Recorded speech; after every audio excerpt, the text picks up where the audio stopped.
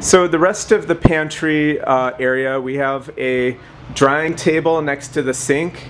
So you can see all the sink equipment, and the sink supplies are underneath the sink, and some extra buckets, some paper towel. The beverage prep area for the desert to desert chai, we keep the kettles and our beverage cooler here.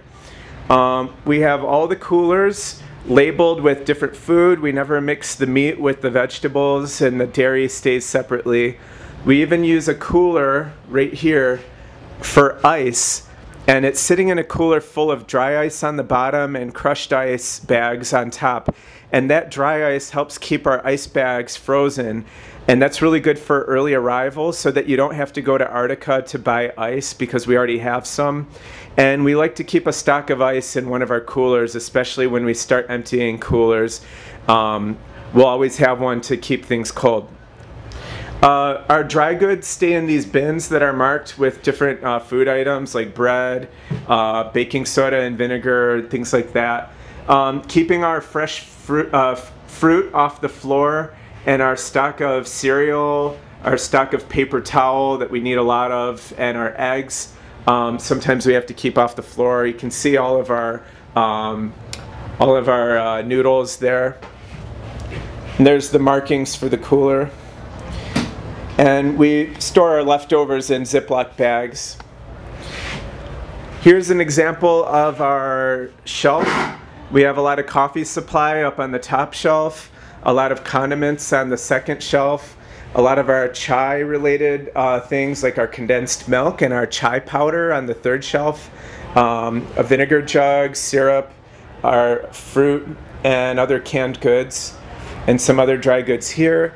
And then this last table here is just another area for containers to dry and leaving some lights. And here's our backup beverage cooler. On the kitchen wall, you'll see that we have something called a daily pull list. And the daily pull basically tells you how much of what ingredient to pull out in order to actually cook everything that we purchased for that meal. It's really important, that way we don't waste food, because if we miss a chance to cook, you know, like one of the chili ingredients on Monday, later in the week we may never use that ingredient again, and then all the green peppers go to waste. So that's why it's there.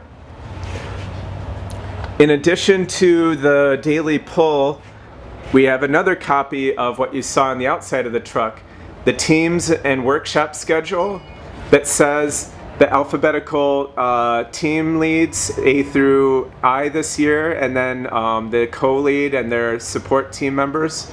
And then down below we have our workshop schedule, and then here we have the schedule of when each of the teams has a shift.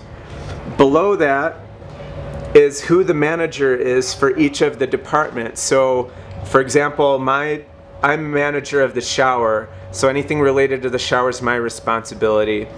And we have a bunch of different kitchen managers because it's a big job, it changes through the week, and a moot manager for the rest of the week.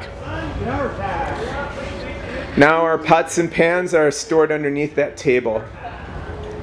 All right, and that's the kitchen pantry in a nutshell.